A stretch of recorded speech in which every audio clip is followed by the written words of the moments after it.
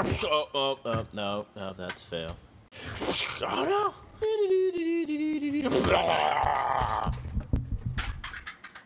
Hey guys, what's up? It's Chris here at iTouchiPodz and touching them all day, every day. And I have a review to do for you guys of the Speck Geometric. Now, SpeckProducts.com is one of the leading case selling companies, I would say, in my opinion. They're one of my favorite case companies because they sell products for iPod, iPad, iPhone, MacBook. They sell products for even more than that. They have so many different products, and they're always coming out with new ones. And I think they're definitely someone to beat in the whole case industry out there and the whole accessory industry. So Speck is definitely one of my favorites out there. So if you guys aren't fully interested in this case after the end of this review, definitely go and check out some of their other products. And I also want to thank Speck for hooking us up with this product for review in this video. So this product is for the iPod Touch 4th generation. As you guys know, you requested more iPod Touch 4th gen videos, so I'm going to try to get those out to you guys. Alright, so we have our little case right here, which we will go ahead and take out. I'm trying the autofocus feature on this camera again, by the way, so sorry if it goes in and out a bunch, but hopefully you guys won't be able to hear it because of the Yeti microphone that I'm using. Alright, so we have the Speck case right here, the Geometric. It's a very cool case. You guys can see here on the inside it says Speck. It's very smooth. The lining on the inside is very smooth. It is plastic. You guys see it bending, so you don't have to worry about it scratching the back of your iPod. It's super, super smooth. On the back here, we have the awesome geometric triangle design. It's kind of raised up in some spots, if you guys can see that. You see back here in the corner, it's kind of raised up, which is actually really cool. It kind of makes like no one part of the case like alike to the other, which is actually really neat.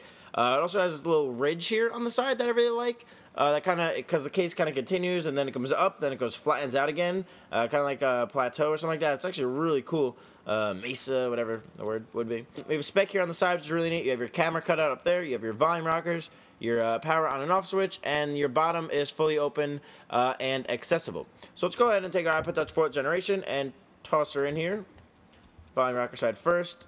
And massage the corners in, and there we go. We have the case in there. You can barely even tell there's a case on there when you're looking at the case right here when you're looking at your iPod from the front here. That's something I really do like about this case, is that it completely hugs your iPod. And you guys don't see any extra flap here on the side. I can pull it up, but it's actually really hard. It actually digs down, not literally digs down, but you guys know what I'm talking about, how it digs down into your iPod and doesn't have any flap here on the sides, which I really do enjoy. You get a lot of plastic and silicone cases out there that has a lot of flap on the sides and on the top and on the bottom that really annoy you. This case doesn't really have that much. It has a little bit on the bottom, but they're all going to have that, because how thick can you make this piece and have it still be accessible to get your iPod in and out there? Speck found a middle ground on that, which is actually pretty neat. On the front here, nothing is blocked on your screen.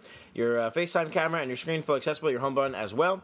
Like I said, here on the side, your volume rockers work perfectly. I like how it's flattened out here on the side. It makes it a lot easier to figure out where they are on the case or when you're actually using them. Really nice here.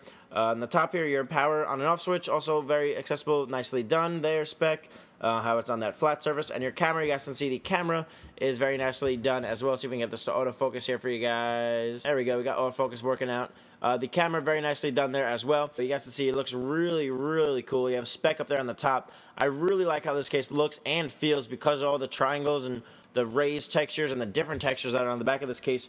Really make it stand out and really make it a lot different. It feels really nice in the hand because of the geometric figures or shapes on the back that really help you.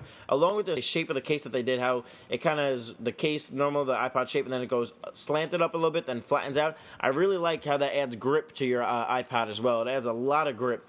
All around, this is a really nice case from Speck. Obviously, I'm definitely 100% going to recommend this case if you're an iPod Touch 4G owner and you're looking for a nice case out there that's going to protect your iPod because it's plastic. It's going to absorb shock, and it's going to look nice as well. This is going to be the case that you want to look out for on SpeckWebsite.com, which is SpeckProducts.com.